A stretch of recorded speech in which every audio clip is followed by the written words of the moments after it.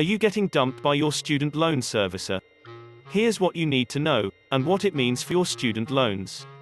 Two major student loan services announced last month that they will no longer service federal student loans, which will impact nearly 10 million student loan borrowers. That means more than 20% of student loan borrowers will be affected by this major announcement. This also comes at a time when student loan cancellation has become a hot topic on Capitol Hill. First, FedLoan Servicing, also known as the Pennsylvania Higher Education Assistance Agency, PHEAA, announced that it will not renew its 12-year-old contract with the U.S. Department of Education to service federal student loans.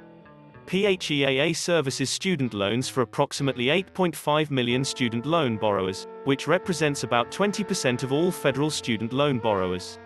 Second, Granite State Management Resources, which is part of the non-profit New Hampshire Higher Education Association Foundation, NHHEAF, network, also announced it will end its federal servicing contract to focus on servicing private loans.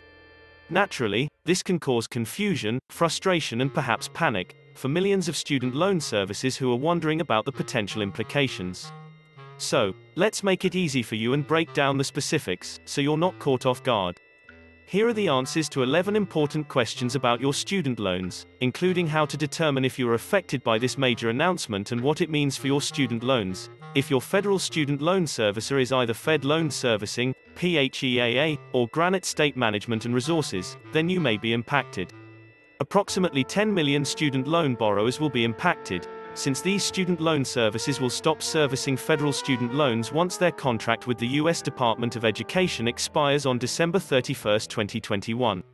If you're unsure who your student loan servicer is, your student loan servicer is the company or entity to whom you pay your student loans each month. If you're still unsure, log into your Federal Student Aid (FSA) account and view your student loan servicer on the FSA Account Dashboard.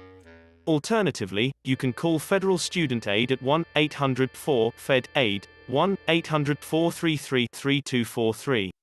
These changes come at a time when some legislators, such as Senator Elizabeth Warren, DMA, say that student loan services failed student loan borrowers during the COVID-19 pandemic, when federal student loan payments have been temporarily paused.